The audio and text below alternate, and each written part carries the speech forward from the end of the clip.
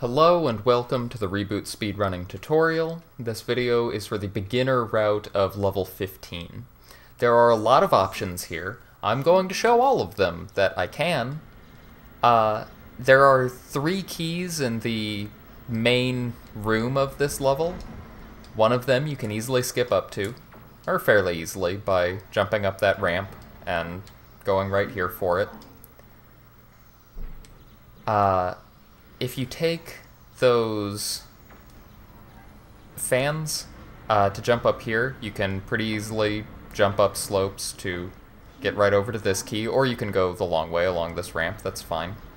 You can also jump over this ramp to get the 3rd key, and then head over to this end of the room to get to the tear right here. I won't show it here, but if you're doing the early tear glitch, this enemy is good for lowering your health a lot before mending the tear here.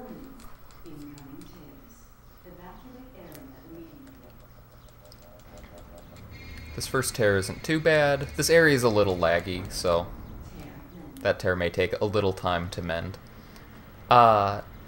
If you haven't gotten the first key that I collected, the one I used a ramp to jump up to, you can drop down to the right here and start moving along the right wall to get it.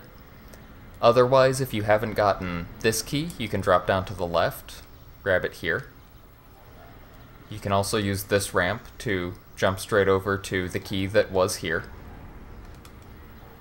And then, here, let's see if I can get let's just jump back over here and show the way along the right wall here. If you're having trouble with skipping up to that first key I collected, you would just do platforming along here, wait for this bridge to be in a good spot in its cycle, and then jump over. The second tear's spawning here. Normally it would not have spawned by the time you get there. It only did this time because I spent so long showing how to get each key. If you can, it is pretty nice to be able to jump across the rafter area above. When you're on the last of the rafters, you can drop in to collect that extra life pretty easily. But then once you get down here, just back into the corner, hold down on the D-pad and mend. And you should be in a good place to mend the tear. To get back out of this room, I do recommend trying to go across the rafter area. It can be pretty difficult, especially when you're just starting out, getting used to jumping along ledges easily. That is the fastest way to get out. If you do fall, there is a backup. It's difficult. I will say it is difficult. But you can get a jump up this ramp to get out as well. It's like any slope jump. You want to be strafing to build acceleration as you try to jump out. I recommend practicing that one a lot and getting the hang of it, because odds are, at least for a while, you're gonna have to be getting out that way more often than taking the rafters out. The rafters are very difficult to get across. But anyway, on to the 3rd tear. Just follow the right wall of this room here. You can jump on this rafter area and then jump straight down to the ledge that the tear is on. If you go directly over this tower, there is a chance its lightning can hit you and kind of mess with your movement. So I usually angle around it a little bit as I drop down. And then I will say this tear is the single hardest tear in the game to mend, so be careful. Get used to strafing while you're mending tears. I mean, I guess there's not really anything specific to say about this tear. You just need to be really good with the fundamentals of tear mending.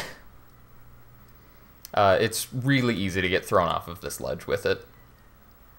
Anyway, after mending this tear, we want to get to the ledges straight ahead. What I usually do is just hold forward and jump to get up here, and then do a little turn, and jump to get over here. And then take the fans up, and the key is right here. There is another jump that it's a little difficult, but it does save a little time. Instead of going up and then turning and jumping off of the ledge there, you can go straight across and jump up there. I messed up a little bit. I know exactly how I messed up.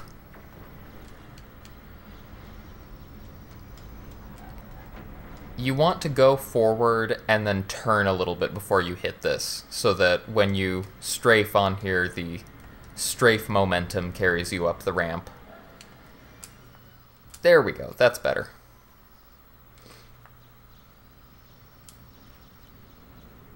I could talk about this more, but this is more something that should be covered in a general movement tutorial.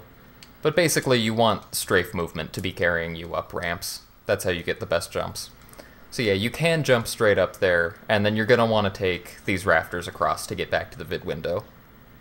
You don't need to use this to get there, but the backup is... well, I messed up, so I guess I'm going to show the backup. The backup is to use this ramp with this platform, but you need a lot of momentum to get up here.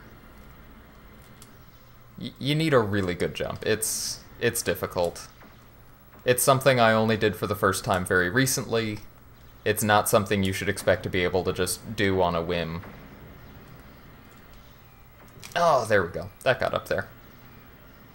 A couple other things I'll mention. These blocks that move along the rafters are weird.